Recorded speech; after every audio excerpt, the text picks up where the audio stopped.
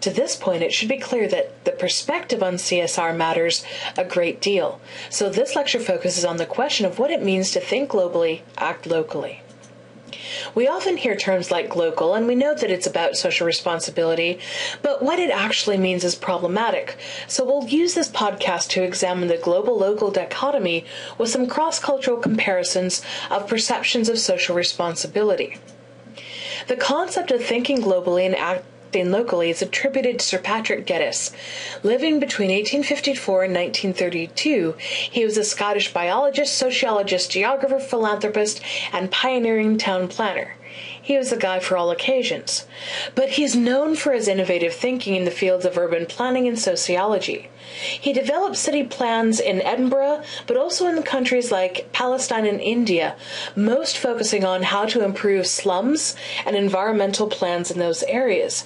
For example, his principles for town planning in Bombay demonstrate his views on the relationship between social processes and spatial form, and the intimate and casual connections between the social development of an individual and their cultural and physical environment.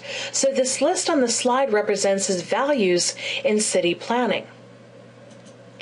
From the Geddes perspective, think globally, act locally urges people to consider the health of the entire planet and to take action in their own communities and cities. So long before governments began enforcing environmental laws, people were coming together to protect habitats and organisms that live within them. But these efforts are known as grassroots efforts, so they occur at a local level and are primarily run by volunteers and helpers. So, as a formal initiative, Think Globally and Act Locally originally began at this grassroots level, but now it's a global concept and has a fairly high level of importance. So it's not just volunteers who take the environment into consideration, it's an alliance of corporations, governments, education, and local communities. However, today this perspective is challenging because it can mean very different things to different people. So by taking a look at what social responsibility means around the world, we can begin to see where conflict and challenges in implementing social responsibility initiatives can emerge. Now, for purposes of consistent comparison, we're just going to look at collectivist cultures. Ideally, these are cultures where social responsibility initiatives should be the most successful because of the focus on collective identity and social good. Let's begin with an overview of CSR in Scandinavia. So the region is characterized by stable labor relations, and it's based typically on two powerful bargaining groups agreeing mutually or bilaterally on how to distribute the results of individual productivity. They seek balance in the working life. So this is introduced and supported by a bargaining system rather than legal regulation. And these countries also are strong social democracies. The governments have a lot of power, but they work in strong alliance with trade unions, and so they've committed an extensive welfare and social security system with full employment as their absolute objective. Now, while CSR in Scandinavia, like anywhere else, isn't perfect, there are certainly cases and examples of things run amok. The collective attitudes, approach to government, and cultural values make CSR make sense.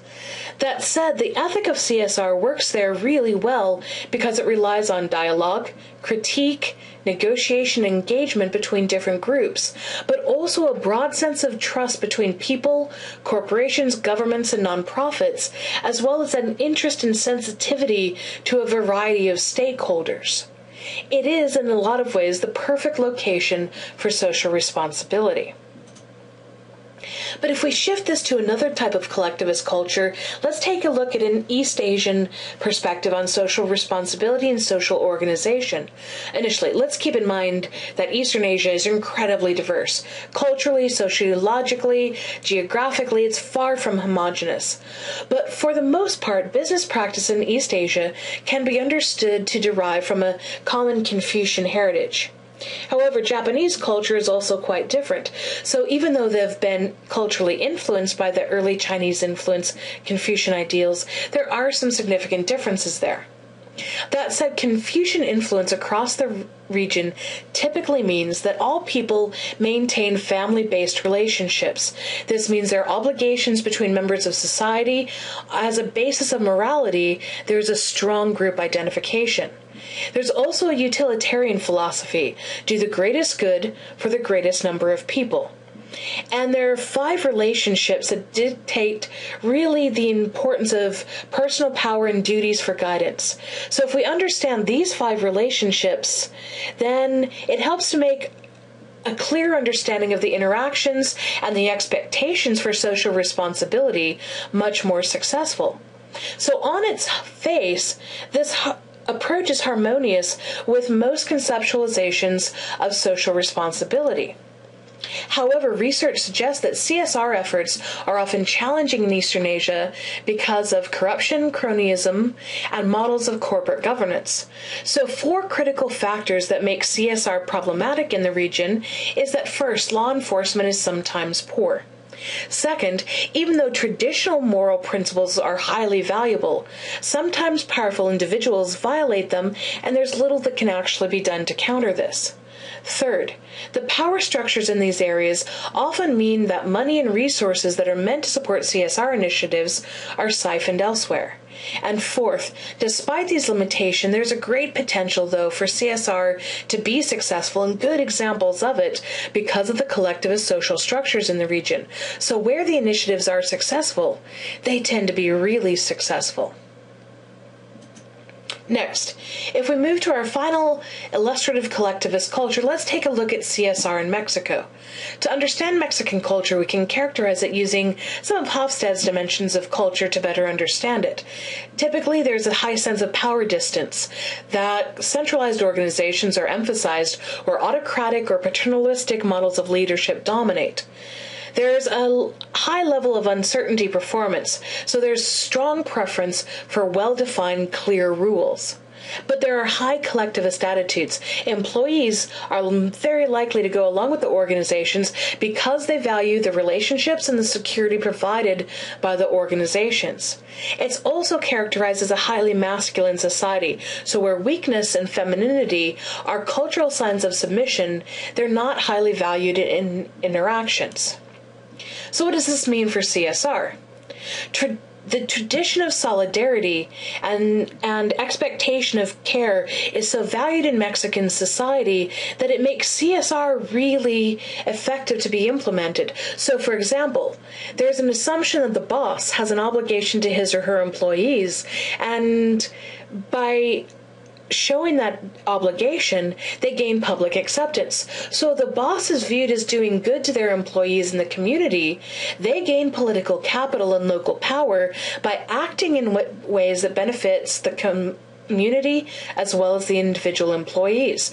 So from a corporate or legal perspective, there's little agreement as to what CSR in Mexico is and what it should look like and what kinds of companies should accompany it. But what it really means is there's no clear way to differentiate it from philanthropy. But there is a strong emphasis on communication. Because of the community ties, we typically see in Mexico a lot of conversation about what it means to be tied to the community. So it's tied to local practices and characteristics of corporate identity. So even when we take into consideration collectivist cultures, we see really different applications of CSR. When we ask the question of what does CSR mean in a global context, the answer is very unclear. But the similarities in the process, the similarities in the values, and the goals associated with them suggest that CSR, we can start to understand it because we can start to identify and evaluate examples of it and how effective or relatively ineffective those can be.